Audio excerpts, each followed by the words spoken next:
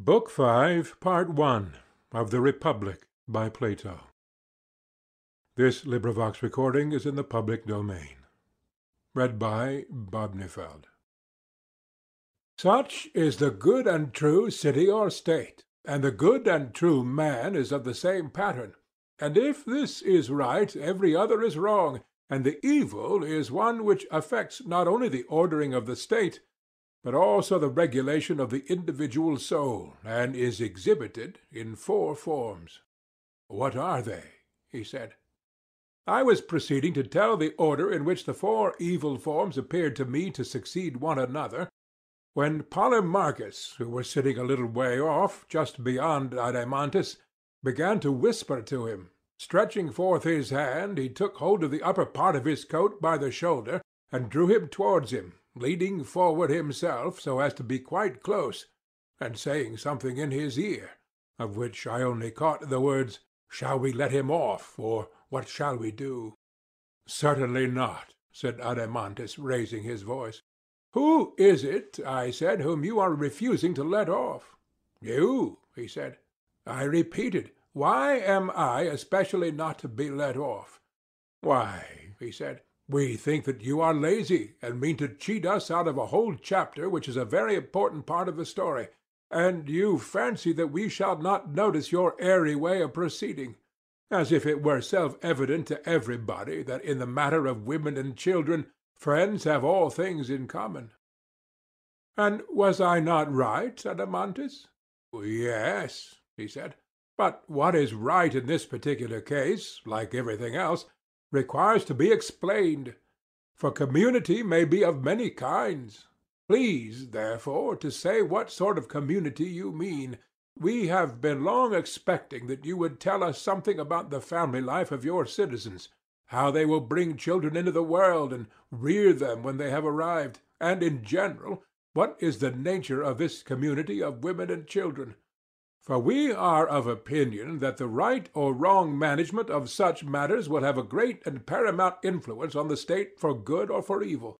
And now, since the question is still undetermined, and you are taking in hand another state, we have resolved, as you heard, not to let you go until you give an account of all this."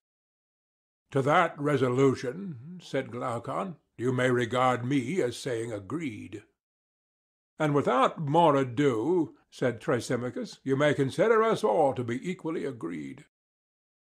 I said, "You know not what you are doing in thus assailing me.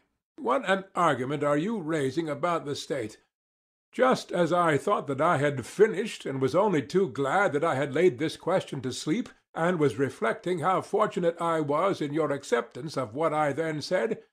You ask me to begin again at the very foundation, ignorant of what a hornet's nest of words you are stirring. Now I foresaw this gathering trouble, and avoided it." "For what purpose do you conceive that we have come here?" said Thrasymachus.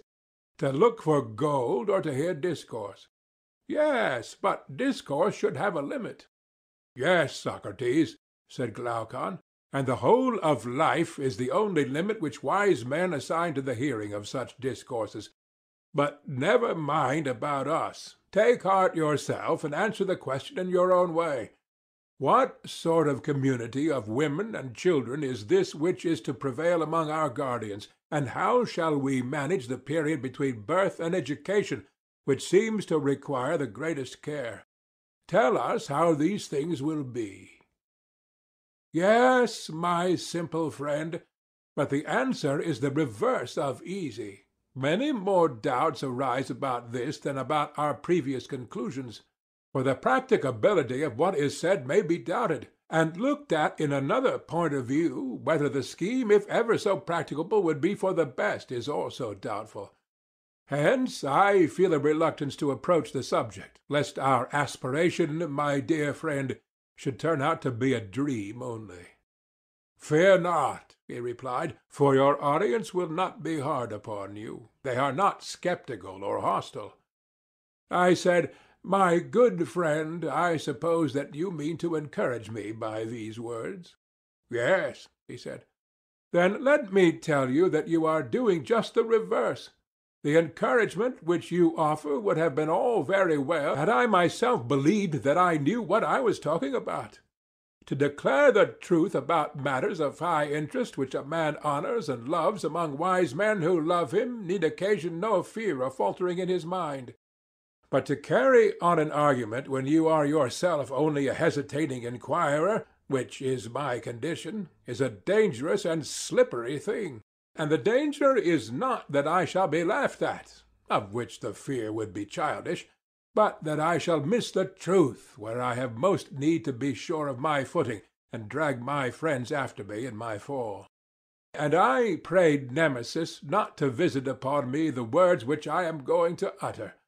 For I do indeed believe that to be an involuntary homicide is a less crime than to be a deceiver about beauty or goodness or justice in the matter of laws, and that it is a risk which I would rather run among enemies than among friends.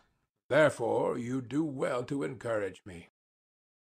Glaucon laughed and said, "Well, then, Socrates, in case you and your argument do us any serious injury, you shall be acquitted beforehand of the homicide, and shall not be held to be a deceiver.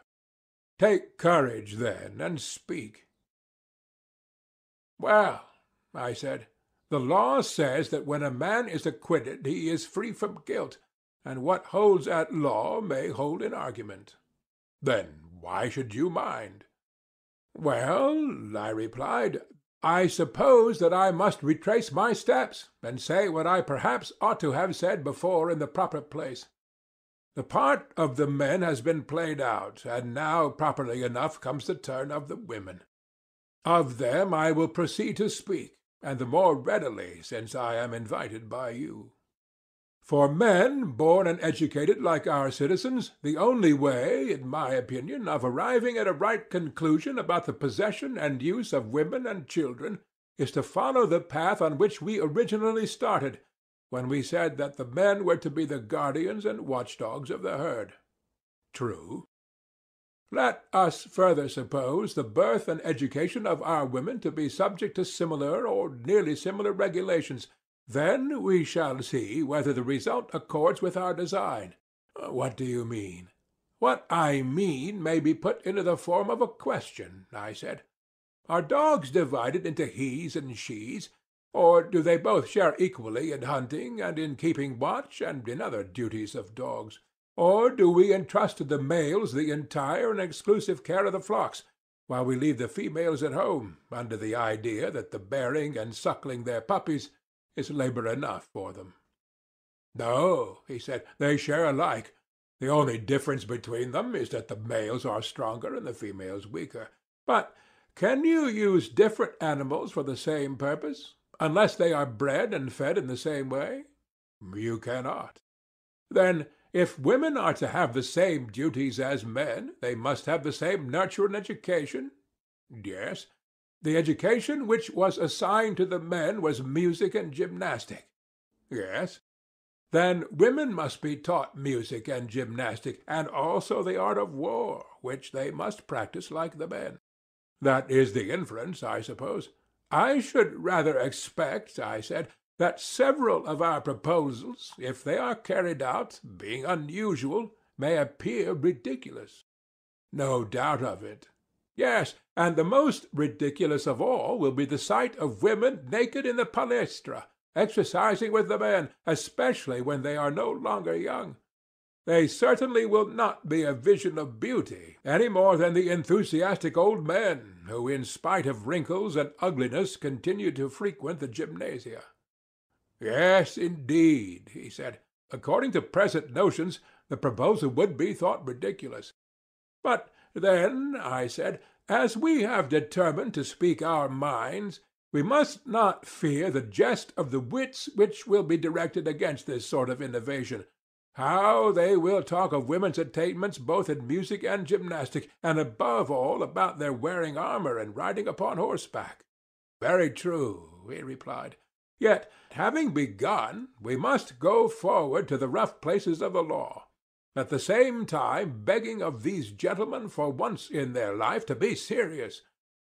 Not long ago, as we shall remind them, The Hellenes were of the opinion, which is still generally received among the barbarians, that the sight of a naked man was ridiculous and improper, and when first the Cretans and then the Lacedaemonians introduced the custom, the wits of that day might equally have ridiculed the innovation, no doubt. But when experience showed that to let all things be uncovered was far better than to cover them up, and the ludicrous effect to the outward eye vanished before the better principle which reason asserted, then the man was perceived to be a fool who directs the shafts of his ridicule at any other sight but that of folly and vice, or seriously inclines to weigh the beautiful by any other standard but that of the good. Very true, he replied. First, then, whether the question is to be put in jest or in earnest, let us come to an understanding about the nature of woman. Is she capable of sharing either wholly or partially in the actions of men, or not at all? And is the art of war one of those arts in which she can or cannot share? That will be the best way of commencing the inquiry, and will probably lead to the fairest conclusion. That will be much the best way. Shall we take the other side first, and begin by arguing against ourselves? In this manner the adversary's position will not be undefended. Why not? He said. Then let us put a speech into the mouths of our opponents. They will say, Socrates and Glaucon, no adversary need convict you, for you yourselves at the first foundation of the state admitted the principle that everybody was to do the one work suited to his own nature, and certainly, if I am not mistaken, such an admission was made by us. And do not the natures of men and women differ very much indeed? And we shall reply, of course they do. Then we shall be asked, whether the tasks assigned to men and to women should not be different, and such as are agreeable to their different natures. Certainly they should. But if so, have you not fallen into a serious inconsistency in saying that men and women, whose natures are so entirely different, ought to perform the same actions? What defense will you make for us, my good sir, against any one who offers these objections? That is not an easy question to answer when asked suddenly, and I shall and I do beg of you to draw out the case on our side. These are the objections, Glaucon, and there are many others of a like kind which I foresaw long ago.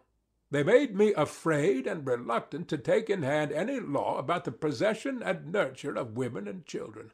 By Zeus, he said, the problem to be solved is anything but easy.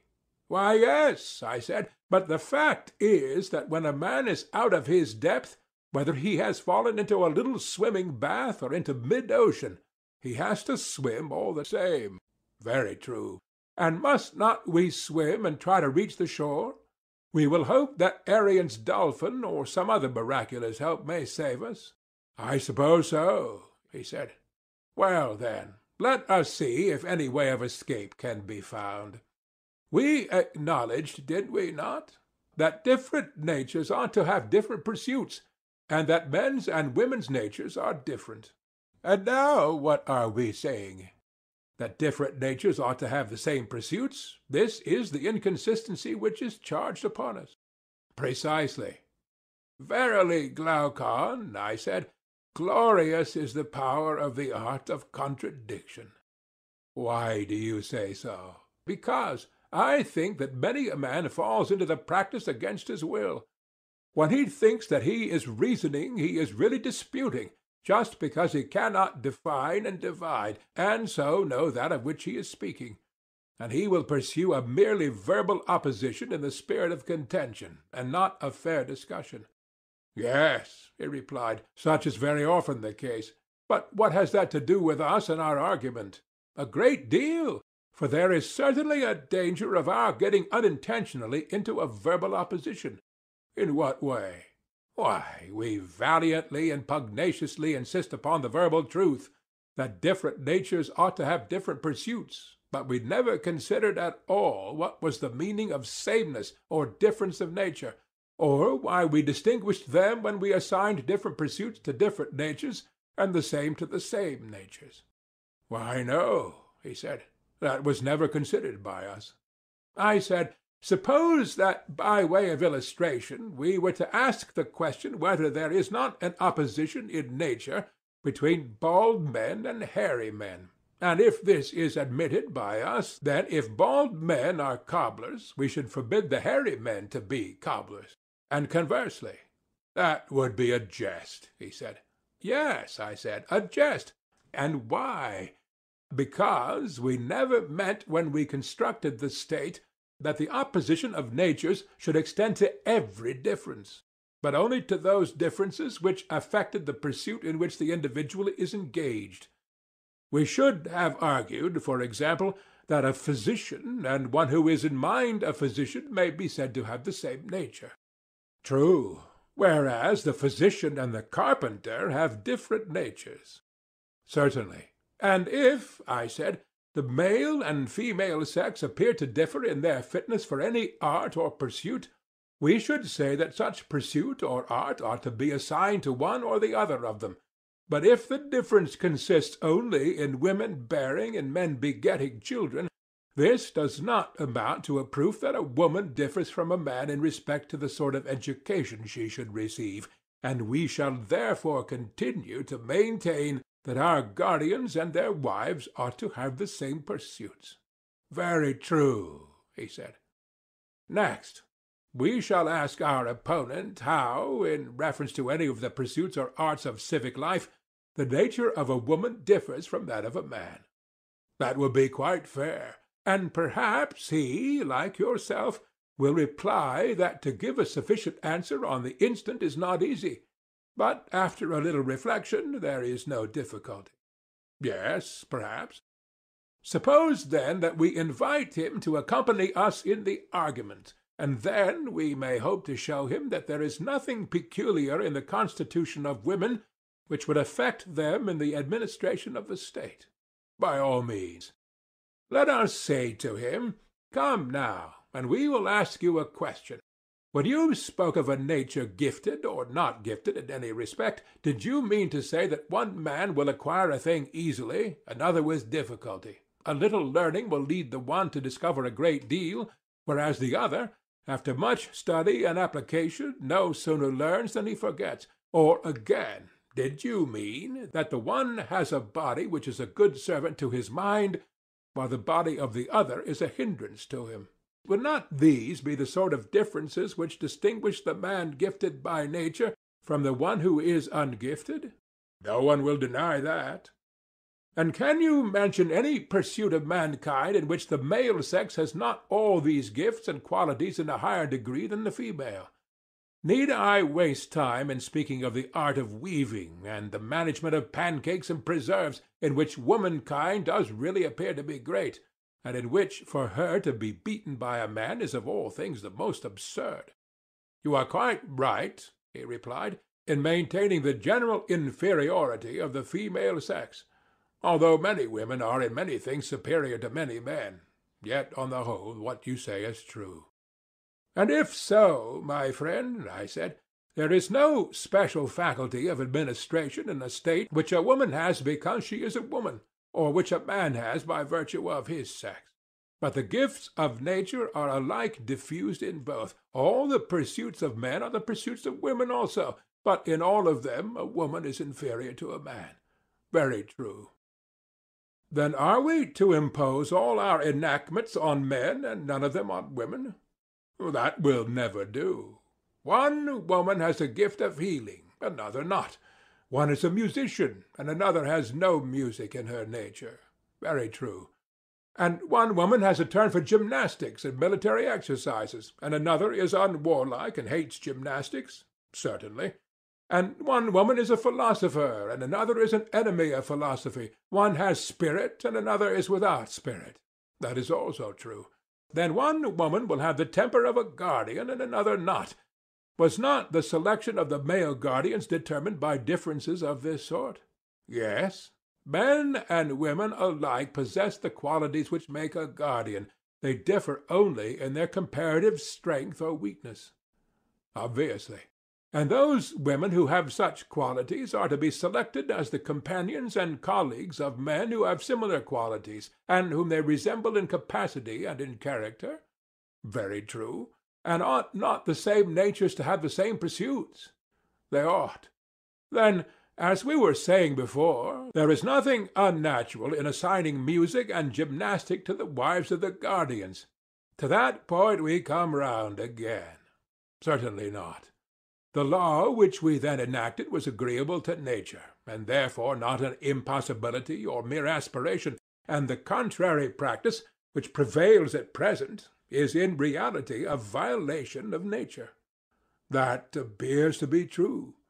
We had to consider first whether our proposals were possible, and secondly, whether they are the most beneficial. Yes. And the possibility has been acknowledged? Yes. The very great benefit was next to be established? Quite so. You will admit that the same education which makes a man a good guardian will make a woman a good guardian, for their original nature is the same? Yes. I should like to ask you a question. What is it? Would you say that all men are equal in excellence, or is one man better than another? The latter. And in the commonwealth which we are founding, do you conceive the guardians who have been brought up on our model system to be more perfect men, or the cobblers whose education has been cobbling? What a ridiculous question! You have answered me, I replied. Well, and may we not further say that our guardians are the best of our citizens? By far the best. And will not their wives be the best women? Yes, by far the best. And can there be anything better for the interests of the state than that the men and women of the state should be as good as possible? There can be nothing better. And this is what the arts of music and gymnastic, when present in such manner as we have described, will accomplish? Certainly.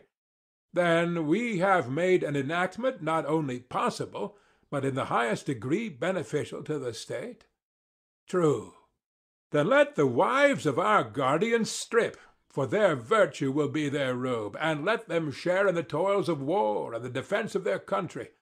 Only in the distribution of labours the lighter are to be assigned to the women, who are the weaker natures, but in other respects their duties are to be the same. And as for the man who laughs at naked women exercising their bodies from the best of motives, in his laughter he is plucking a fruit of unripe wisdom. And he himself is ignorant of what he is laughing at, or what he is about. For that is, and ever will be, the best of sayings, that the useful is the noble, and the hurtful is the base. Very true. Here, then, is one difficulty in our law about women, which we may say that we have now escaped. The wave has not swallowed us up alive for enacting that the guardians of either sex should have all the pursuits in common. To the utility and also to the possibility of this arrangement, the consistency of the argument with itself bears witness. Yes, that was a mighty wave which you have escaped. Yes, I said, but a greater is coming. You will not think much of this when you see the next. Go on. Let me see.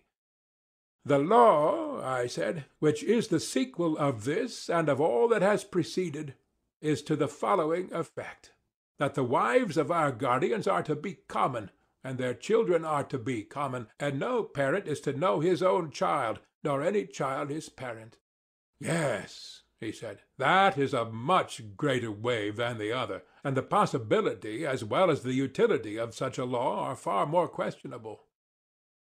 I do not think, I said, that there can be any dispute about the very great utility of having wives and children in common. The possibility is quite another matter, and will be very much disputed. I think that a good many doubts may be raised about both. You imply that the two questions must be combined, I replied. Now, I meant that you should admit the utility, and in this way, as I thought, I should escape from one of them, and then there would remain only the possibility.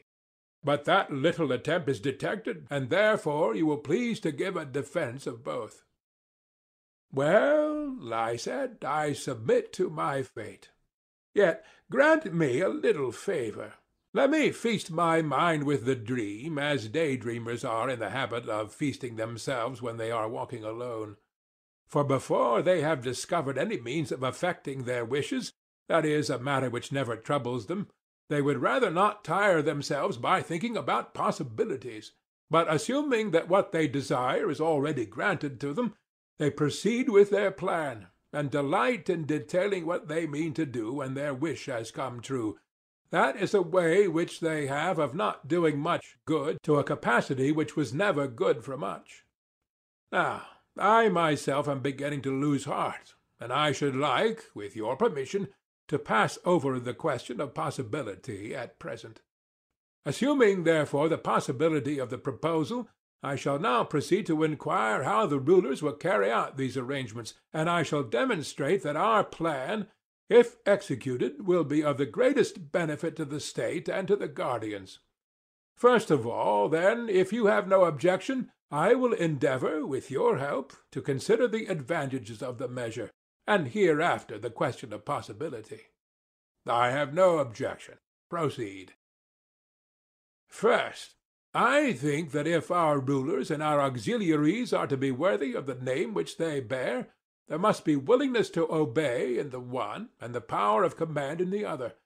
The guardians must themselves obey the laws, and they must also imitate the spirit of them in any details which are entrusted to their care. That is right, he said.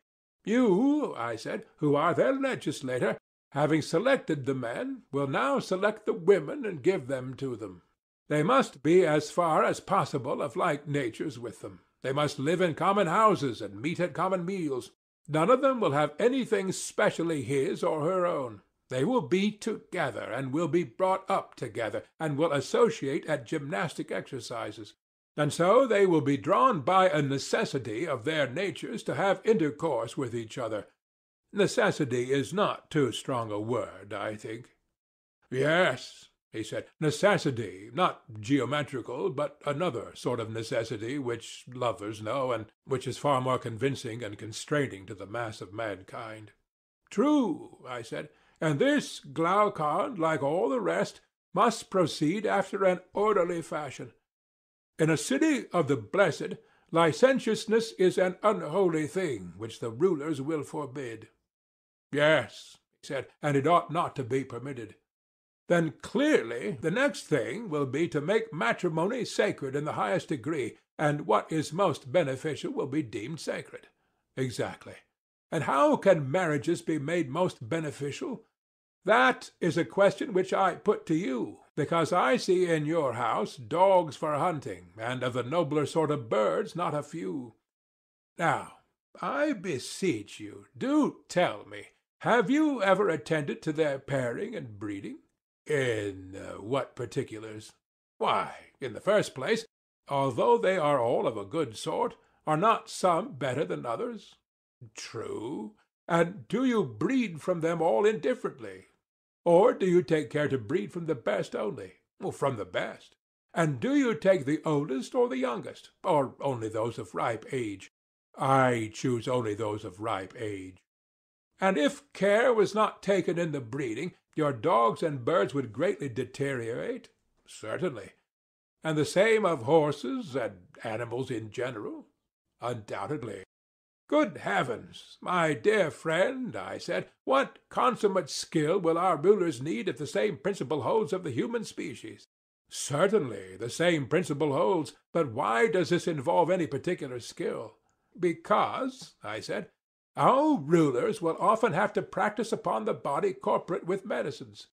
Now, you know that when patients do not require medicines, but have only to be put under a regimen, the inferior sort of practitioner is deemed to be good enough.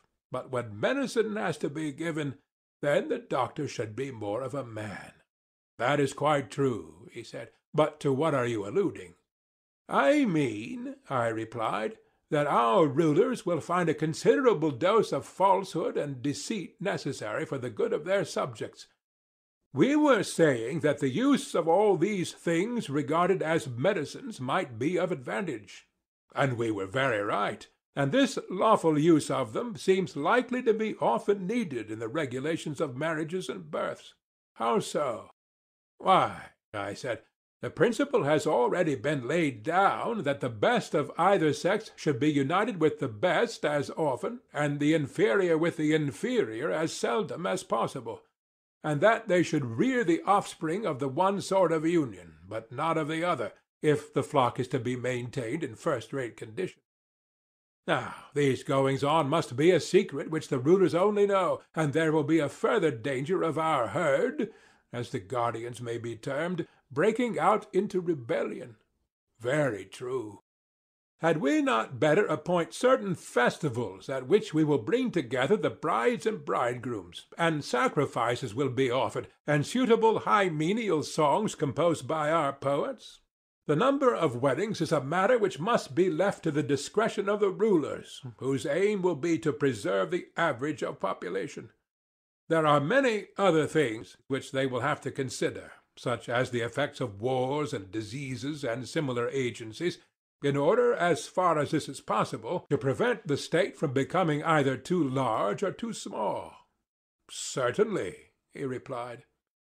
We shall have to invent some ingenious kind of lots, which the less worthy may draw on each occasion of our bringing them together, and then they will accuse their own ill luck, and not the rulers.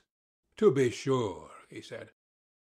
And I think that our braver and better youth, besides their other honors and rewards, might have greater facilities of intercourse with women given them. Their bravery will be a reason, and such fathers ought to have as many sons as possible. True, and the proper officers, whether male or female or both, for offices are to be held by women as well as by men. Yes. The proper officers will take the offspring of the good parents to the pen or fold, and there they will deposit them with certain nurses, who dwell in a separate quarter. But the offspring of the inferior, or of the better when they chance to be deformed, will be put away in some mysterious unknown place, as they should be. Yes, he said, that must be done if the breed of the guardians is to be kept pure.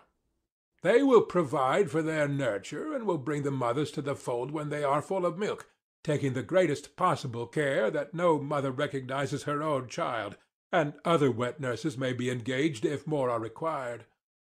Care will also be taken that the process of suckling shall not be protracted too long, and the mothers will have no getting up at night or other trouble, but will hand over all this sort of thing to the nurses and attendants. You suppose the wives of our guardians to have a fine easy time of it when they are having children.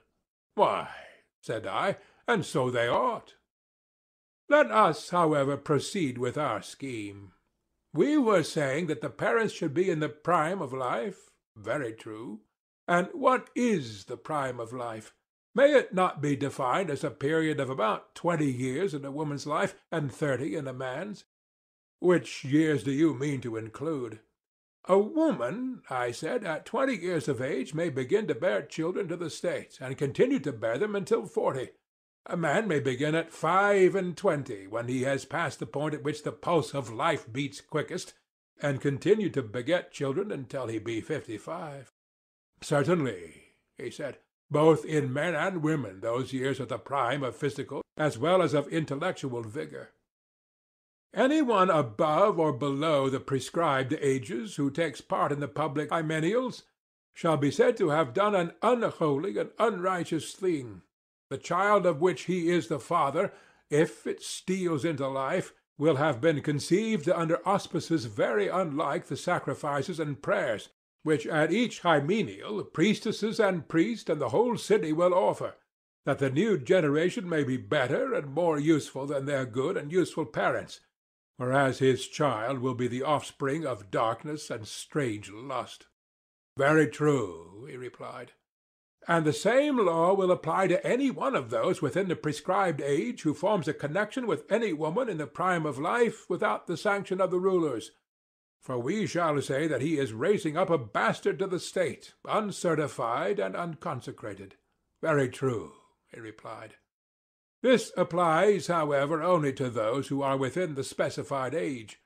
After that we allow them to range at will, except that a man may not marry his daughter or his daughter's daughter, or his mother or his mother's mother, and women, on the other hand, are prohibited from marrying their sons or fathers, or son's son or father's father, and so on in either direction. And we grant all this, accompanying the permission with strict orders to prevent any embryo which may come into being from seeing the light. And if any force a way to the birth, the parents must understand that the offspring of such an union cannot be maintained, and arrange accordingly. That also, he said, is a reasonable proposition. But how will they know who are fathers and daughters, and so on? They will never know. The way will be this: dating from the day of the hymeneal, the bridegroom who was then married will call all the male children who are born in the 7th and 10th month afterwards his sons, and the female children his daughters, and they will call him father, and he will call their children his grandchildren, and they will call the elder generation grandfathers and grandmothers. All who were begotten at the time when their fathers and mothers came together will be called their brothers and sisters, and these, as I was saying, will be forbidden to intermarry. This, however, is not to be understood as an absolute prohibition of the marriage of brothers and sisters.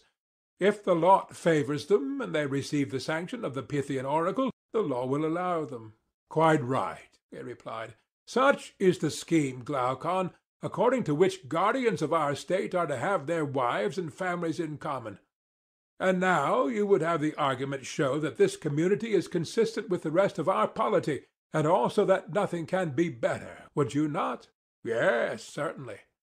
Shall we try to find a common basis by asking of ourselves what ought to be the chief aim of the legislator in making laws and in the organization of the state? What is the greatest good and what is the greatest evil? And then consider whether our previous description has the stamp of the good or of the evil. By all means. End of Book 5, Part 1.